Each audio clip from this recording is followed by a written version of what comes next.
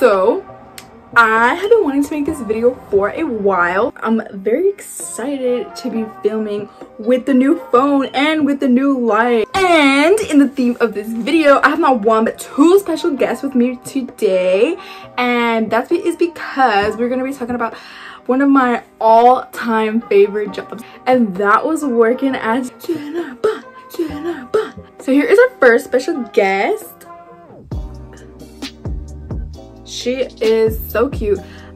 She's holding like a little cake or whatever, but I just like liked it so much because this was literally my outfit, and not the baker hat but the whole ass apron and blue shirt. We didn't bake cupcakes, but we obviously were baking stuff. This is the other one. This one is so cute and detailed as well. The outfit is pretty much the same. The other reason for this special guest because of the cupcakes is I just want to give a huge big shout out to my friend. Go ahead and check out my friend's Instagram page below. It is her business and it is called Drippin' Cupcakes. Alright everybody, so this was for Anthony's birthday and she did such a detailed job at them. I absolutely love them. She also did my cupcakes for my graduation as well. So I'm going to leave her Instagram page in the description box down below. I worked there for a year and maybe like 2 months, so it was a little over the year. It was like my first real job like I had when I moved out to San Jose. It was in the Great Mall. It was a lot of fun. I can only like think of like a little bit of bad things, but other than that, like it was such a good job.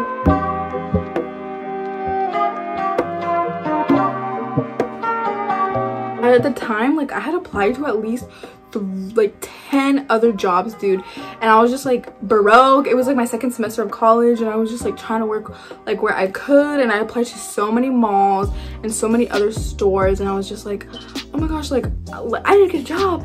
And then yeah, I just applied and like I had the interview and it was quick. Why Cinnabon? It was just because that was the first job that ended up calling me back when I really needed a win. So I just was like, okay, like I'm going, like I'm working there. And it ended up being like for sure one of like the best decisions ever.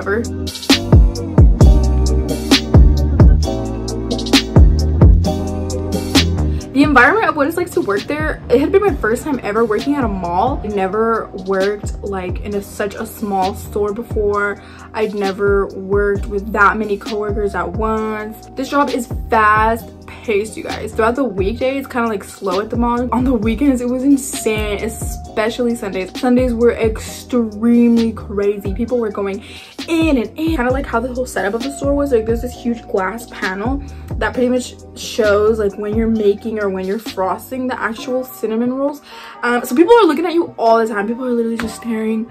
People are like filming, watching you like rolling and making and frosting them, and like people always have to say something when they pass by. It's so funny. One of the things that I first learned about when I started working there was that Auntie Anne's and Cinnabon are owned by like the same like company. It was cool because if we wanted to go over there, we could get something for free. So if I was like tired of those cinnamon rolls, then it would just be like a little bit of a walk distance to go get the pretzels from Auntie Anne's. All you do is just like wear your shirt and like go and like ask for whatever you want, and like everybody like knows. I was just at the mall like a random ass day. I wasn't even working, but I wanted like a Auntie Anne's pretzels so bad that I like had my shirt in my backpack and I just put it on and got one for free. That's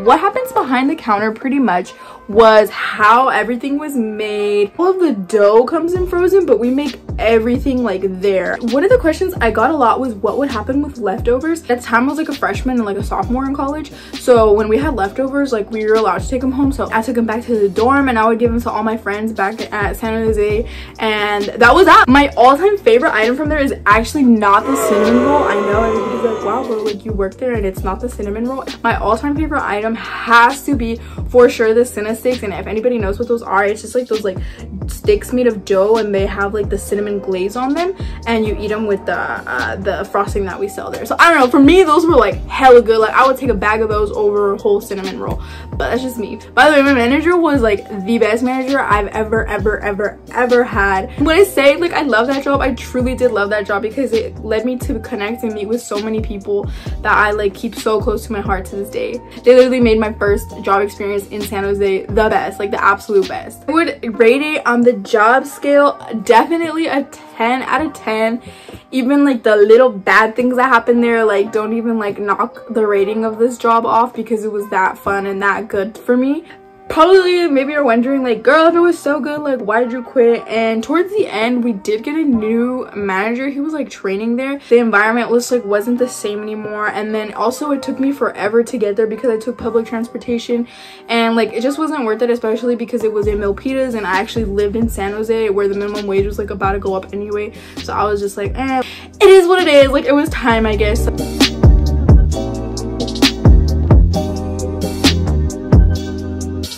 There was like interesting stories that happened while working at the Great Mall, because you encounter so many people. It was a normal shift and it was already midday, and like this random number called the store and was like, oh, like, this is, I don't know, I think they were trying to be like the energy, or like the energy provider, like PG&E, and they were like, we're calling because you haven't paid your PG&E bill, and like that means like we're gonna turn the lights off in your store at 3 p.m. so if you don't pay the money at that hour, your store is gonna like have no power. We were all hella scared, like, oh my gosh, like, what do we do? Like, wow.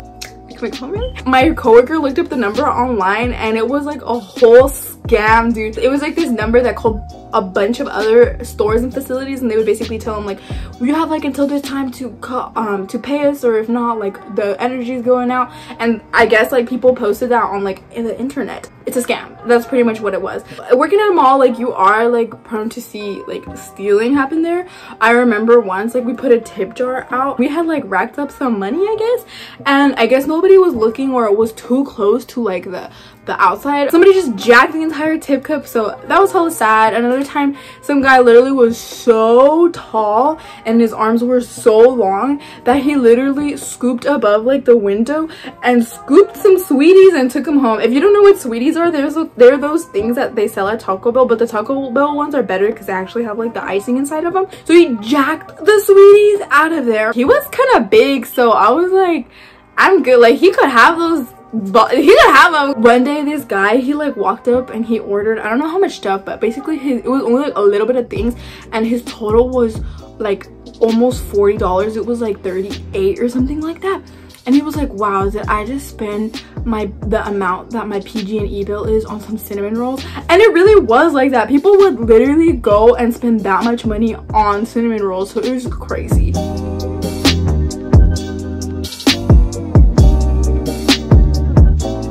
Best day ever, best day ever. So one day I got out of class super late. I took the light rail to get to the Great Mall. Before I had got there, I had called my manager and I was like, I'm so sorry, like, I'm running late, but I'll be there ASAP. I get off the VCA and like I run into like the mall. Once I had approached the doors of the mall, people were like leaving, like not just like one or two people, but like groups of people were leaving, and I was like, whoa, this is like weird. Like, why are people leaving? I walked deeper into the mall and like stores have like the doors down, lights off, like everything was like turned off, and it was like weird, and I was like, what the heck? And my manager calls me. She was like, if the security doesn't let you come to the food court, just tell them you're coming for a shift. And I was like, oh, okay. And the security guard did approach me and he was like, where are you going? And I was like, oh, like, I'm going to work. And then he was all like, there's a power outage, like, so just like, you know, he said go. And then I was like, oh my god, the power outage.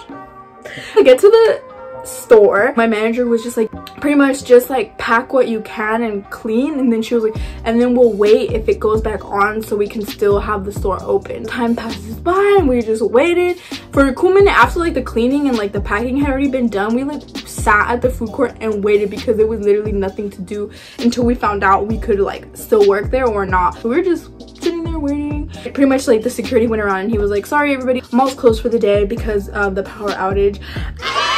So I went to work for like 3 hours or something like that and got paid for it all, and I even got a ride home that day, so it was a great day. I took some leftovers home, and that was the best shift I ever had at the Great Mall. Alright guys, that's pretty much it. Thank you guys so much. I appreciate you guys for watching.